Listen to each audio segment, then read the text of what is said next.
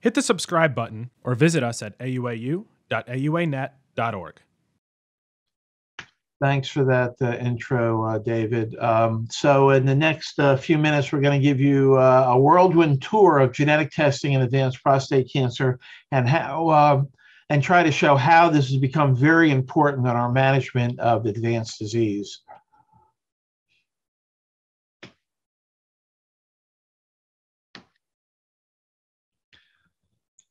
Oh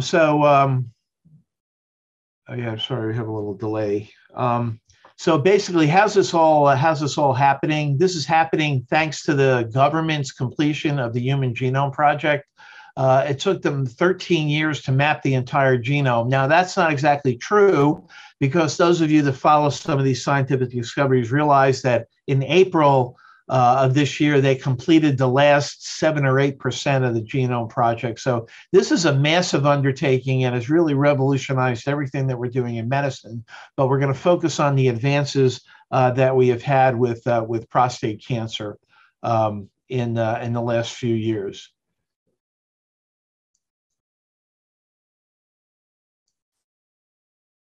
So something happened in 2013, and the world really changed. Two major occurrences 10 years after the completion of the Genome Project was the Angelina Jolie presentation to the world that you can inherit cancer based on genetics of your parents. So she brought the world the concept that BRCA could increase the cancer risk of an individual. But another very interesting thing happened that same year, and the Supreme Court of the United States decreed that DNA could not be patented. What happened until that time, there was only one company that really was able to offer genetic or genomic testing and sort of had the lock on BRCA. Well, after that Supreme Court reading, now many other companies were able to enter the world of genetic and genomic testing. So I show you this to just give you some idea about the very rapid advances that are taking place in this area. Before 2016, the only place you can find information on BRCA and prostate cancer inherited disease was in the breast and ovarian cancer guidelines. In early 2016, the first mention of a family history and BRCA 1 or 2 for prostate cancer screening occurred.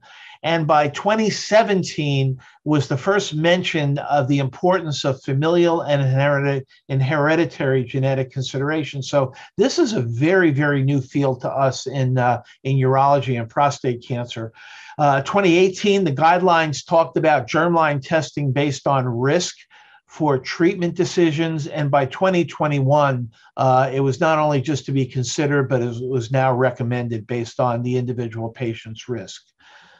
So we were very involved with this at Thomas Jefferson University. We did the first 2 international consensus conferences addressing this. Many of our faculty who were on this program participated. But this was to bring urologists, medical oncologists, radiation oncologists, geneticists, patients together to say, okay, what should we be doing with this new world of genetic testing in prostate cancer and inherited risk?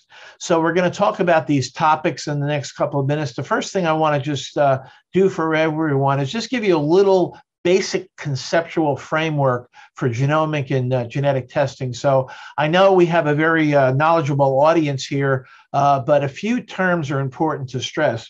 Traditional genetics is individual genes. Today, genomics takes into account multiple different genes interacting with each other and in the environment. So today, when we use the term genetic testing, we are really looking at genomic testing. We're looking at a large number of different genes in an individual. And while an individual gene may be important, in general, panels of genes today are how we study the inheritance patterns of cancers such as prostate. So the use of genomic and genetic testing today relies on computational biology. So here's just an example of the BRCA2 gene. This gene is 27 exons. There are 10,000 base pairs. This is just one small portion of one of the exons. This gene is 12 pages long, and you might imagine how difficult it is without the use of computers to figure out, is there an alteration in the GTCGA sequence of base pairs? So this is kind of my spin on modern tumor evaluation. We do gross pathology, histology. We look at the cell, the nucleus. But today we're now getting down to going beyond the chromosomes, but doing genomic analysis of individual tumor cells. And this has become very important, particularly in our area of advanced prostate cancer management. Now, if in this 20-minute lecture, there's only one slide that you remember, this may be the most important slide. There are germline mutations and somatic mutations. Germline mutations are the ones that inhabit every cell in your body except for your red cells, and that you inherit these from your parents. Somatic mutations are mutations that take place in the tumor that can sort of be called the Wild West of the tumor. You cannot pass somatic mutations on to your offspring. Only germline mutations can be passed on to your offspring to increase the risk of cancer, like Angelina Jolie. It is important to note, though, that you can detect the germline mutation when you do a somatic tumor mutation analysis. So we'll talk a little bit about more about that in a couple of minutes. So here's just an overview of genetic or genomic testing in prostate cancer.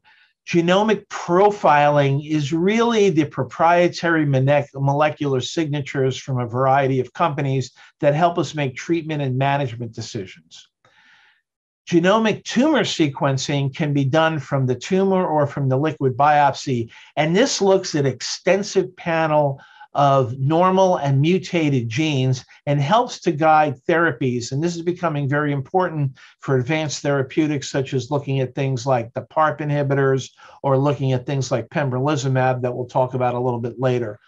Lastly, there is the inherited cancer risk testing, where you can look to screen patients for inherited abnormalities that may increase their risk of developing prostate cancer.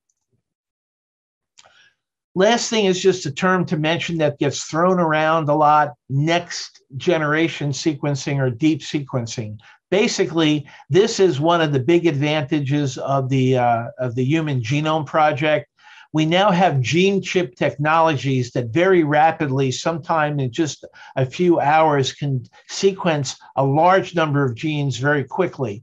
And the reason you call it deep sequencing is because you go back to an area of interest of the genome over and over and over again to minimize read errors, to make sure that you're not going to make a mistake. And this is just a little difference between the recreational genomics that you can order online very often for very low cost, and real medical genetic testing that you do through a laboratory that can be much more expensive because, again, it undergoes more and more validation. I want to just mention the area of polygenetic risk scores, because this is coming on very quickly. Remember that polygenetic risk scores look at SNPs. SNPs are single nucleotide polymorphisms that we all have, that are variations on our genes that give us brown hair, blue eyes, red hair, and things like that. But we're now identifying these different SNPs in different patients. They're not inherited in general, but they can occur in the transmission of different diseases or different characteristics to offspring. So this is a hot area of research. You can see these papers have just been coming out over the last year or two. Again, these are not inherited mutations, but these are naturally occurring variations that may actually interact with mutated genes. Next, I want to talk for a few minutes about prostate cancer and inherited risks. At the end of the day, 70–80% of our prostate cancer patient cases are still sporadic. There is no known family history. Familial, there's sort of an idea there may be an inherited gene, but you can't identify a mutation. Hereditary is about 10–15% of cases where you can clearly identify a single inherited mutation in something such as BRCA1 or BRCA2 that greatly increases the patient's likelihood of developing prostate cancer. Remember, these mutated genes Again, when we talk about BRCA1 or BRCA2, in the terms of this discussion, we're talking about mutated genes. These genes do not cause cancer, but increase risk.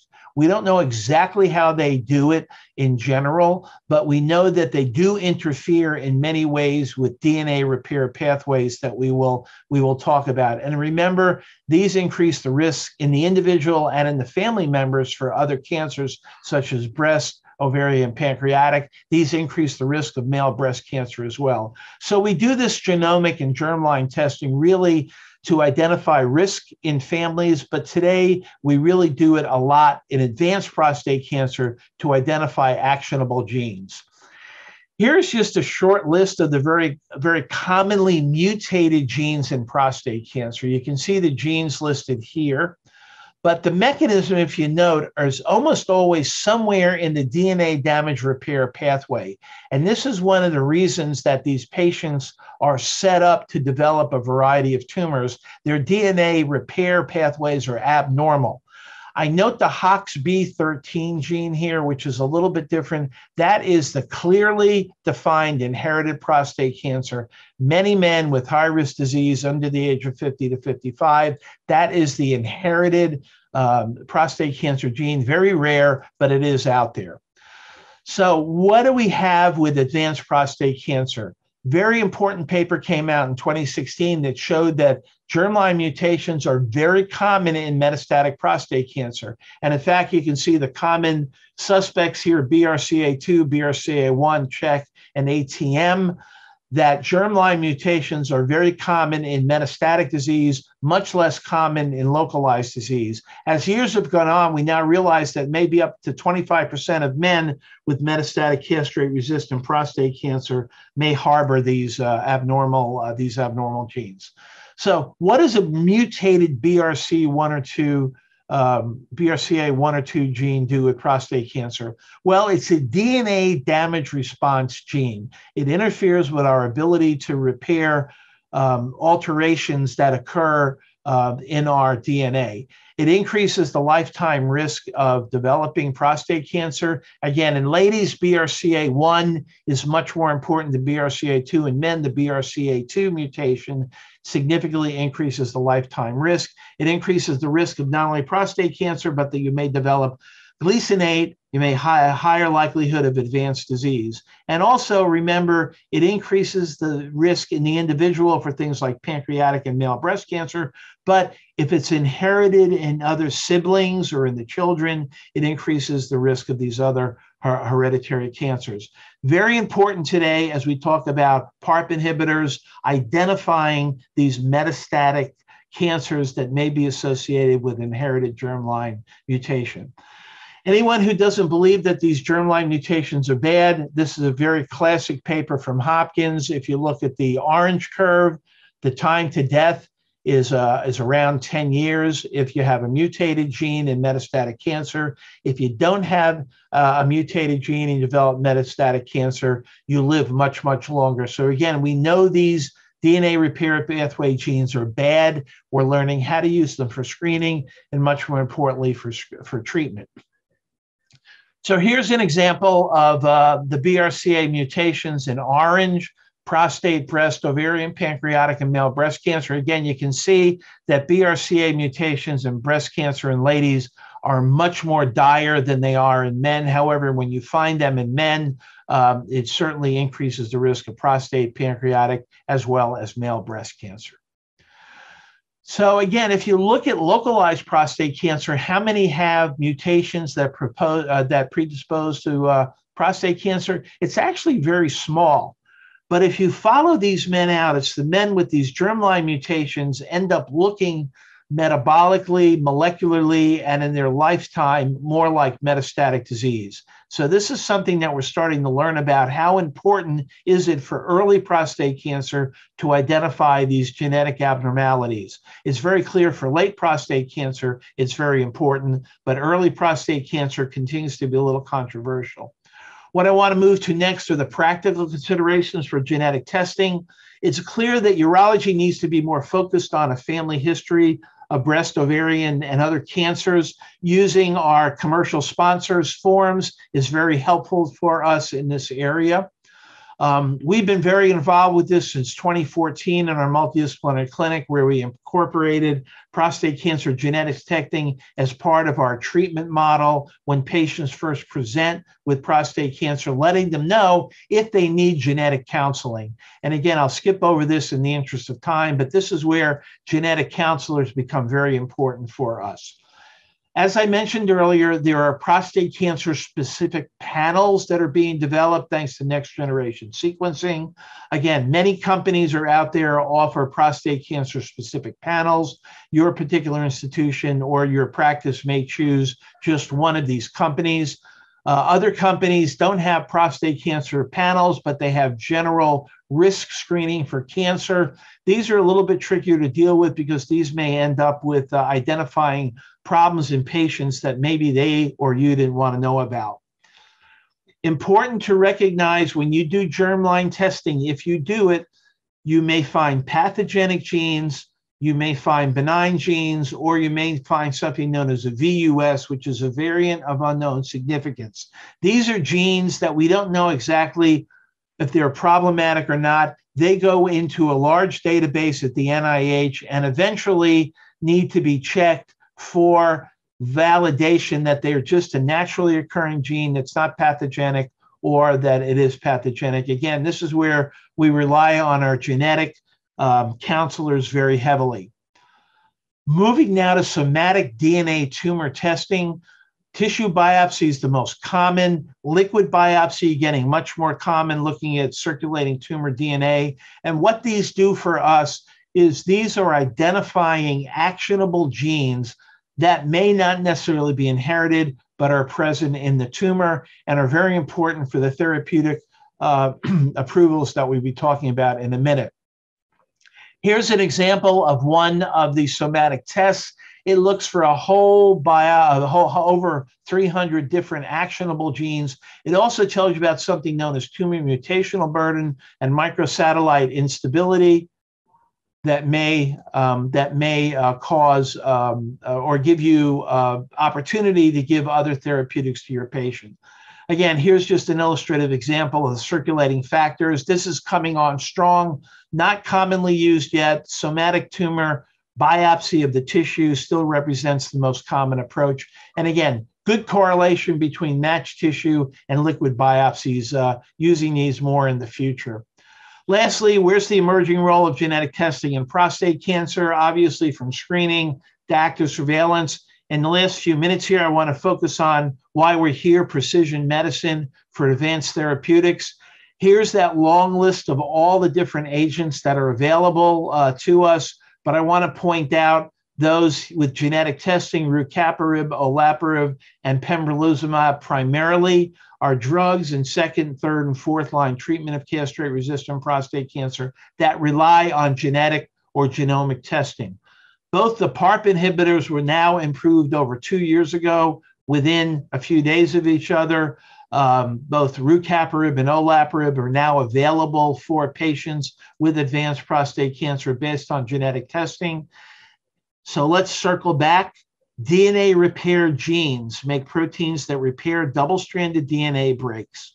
And what happens is when you have a mutation, it can cause neoplastic growth. But what can happen is PARP enzymes step in and place your mutated DNA repair genes and allow a cell that may be malignant to continue to grow.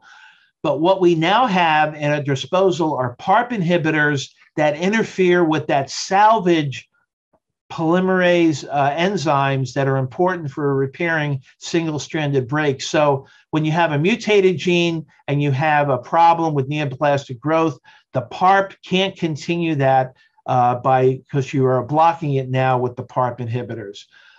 This is known as synthetic lethality, a complicated concept very simply shown here. If you've got mutated genes, the PARP steps in and allows the cell to survive. But if you block the PARP inhibitor with olaparib or rucaparib, you have a high likelihood of killing that malignant prostate cell. So rucaparib is used for patients with deleterious BRCA mutations.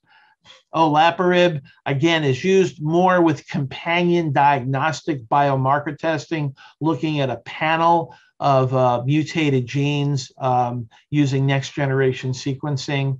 Again, if you don't have next generation sequencing and if tissue is unavailable for olaparib, for example, you can do germline testing through a blood sample that detects the abnormality. Somatic mutations identifying other actionable mutations include the mismatch repair genes that everyone is familiar with. Microsatellite instability is a marker that is also known as DNA mismatch repair. And again, pembrolizumab is approved for patients with microsatellite instability high or DNA mismatch repair deficient cancer. Again, third line and fourth line for advanced prostate cancer, but depends on having genomic or genetic testing. This is Lynch syndrome, which can also be done by histology. We're familiar with this because of upper tract urothelial carcinoma that can be associated with colon cancer. But again, remember, all of these inherited cancers at some point have frequently a common inherited component. This has been mentioned before, but again, clinicians should offer PARP inhibitors to patients with these deleterious germline or somatic mutated genes that we've talked about. This is in the AUA, ASTRO, and SUO guideline from 2020. So to wrap up in the last couple of minutes here, why do we do germline and somatic testing? They're important for risk assessment in the individual and their family. Can we prevent this disease? We're not there yet, but clearly looking at things such as the SNPs and polygenetic risk assessment, we may have some way to prevent prostate cancer. Certainly prognosis, is this aggressive or indolent disease? But most importantly today is treatment selection. Can the treatment be individualized based on results? And this is what genetic and genomic testing is most powerful for us when patients fail our standard therapies. It makes them eligible for advanced disease. I encourage you to review the genetic germline and genomic testing. Today, every patient with metastatic castrate-resistant prostate cancer or who presents with metastatic prostate cancer should undergo genomic testing. And if you can get a tumor biopsy, should undergo somatic sequencing. So again, this is a very rapidly evolving field. Our most critical genes today for both inherited and treatment are listed here. There's a high prevalence of germline mutations in metastatic castrate-resistant prostate cancer. All these patients should undergo both genomic and, if you have tissue biopsy, somatic testing. And again, relying on genetic counselors for inherited risk is very, very important today. And again, we are just at the tip of the iceberg. There's a lot of our genome that's out there that we have no idea exactly what it does. And this will be consuming our basic science researchers for many years to come. I thank you very much. And I thank the AUA, Dr. Jarrett and Dr. Cookson, for all the work they have done putting this course together. And thanks for letting me participate.